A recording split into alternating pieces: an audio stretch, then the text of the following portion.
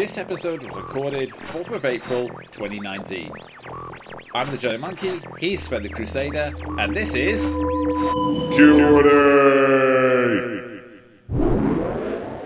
If you were a story protagonist, what character traits would you have? Weapons? Abilities? Oh, man. Yeah, this is a dangerous question to ask role players. Yeah.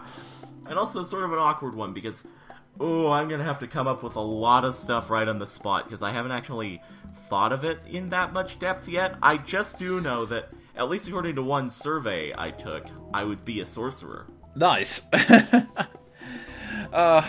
kind of an awkward question, because even if we were just to limit down the times that when we play D&D, some of the streams you can see on MVL's channel, or back in the day when we made text roleplay, we've had like so many different characters we play, so even if we were just playing ourselves, I've done it twice. Once for a webcomic I made called Cyber Realm way back in the day, which was, looking back at it, the character was more or less like a typical shonen protagonist with some of my sense of humor in there. But his abilities were essentially quick draw, katana swordplay, and energy blasts. And admittedly, I did like some of the attacks I came up with, such as lightning dash, where he pretty much just surrounded himself with energy and shot straight forward. And his energy attacks, which I believe were Spirit Gatling and Spirit Shotgun off the top of my head. Oh man, yeah.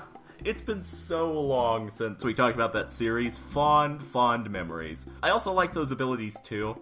And I'll leave this out of context because it's funnier that way. A line that I came up with for one ability. Everyone else gets a cool super and I get DeviantArt. Yes. Yeah, I should also mention, as kind of a joke, because at the time I went by the name Anima Sword, and then I looked it up and realized, oh, Anima also means another thing. I could use this for a joke, so he had a gender-bent super form, let's put it that way. Oh man, eat your heart out, Kishimoto. Admittedly, it might be kind of an awkward joke knowing what I know about transgenderism, in which case I apologize to any transgender people in the audience, but Yeah, but I mean, to be fair, at the time it seemed like a good idea. And I really do want to use that line in another context. I don't know why I'm proud of that line, but I am. I mean, no, it's a good line. There is a hell of a lot of TG stuff on it, but it's one of those things where, like, I mean, I do still like the design of that form, but it is still thinking about the knowing what I know now. I probably should have been more sensitive about it. It's just something you have to keep in mind going forward. It's like Matt Mercer when he was having a conversation about who would voice what character in the upcoming Critical Role animation, and he freely admitted that he means no harm in wanting to voice Gilmore because it is his baby, but he also understands that some people may want people of color to be played by people of color in voice acting, which I totally get, even though it wouldn't really do that much harm for him to play Gilmore, I guess. Yeah, it's not, in that instance, it's not like, say, Scarlett Johansson in Ghost in the Shell. God.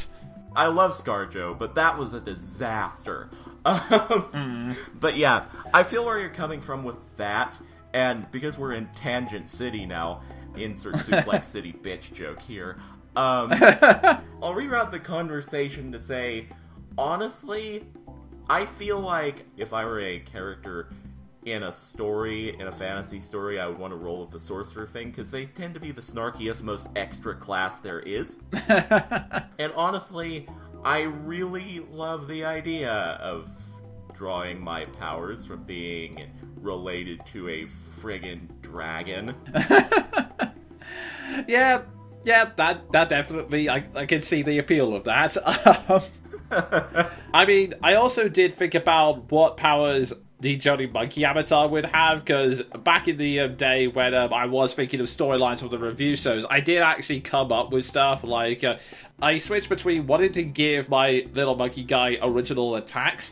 I was also experimenting with the idea that they would use video game abilities but would cross them. One of his attacks was to cross a Fire Emblem skill with a Street Fighter move to create Aoife Shoryuken, but that is the coolest phrase I've heard all month.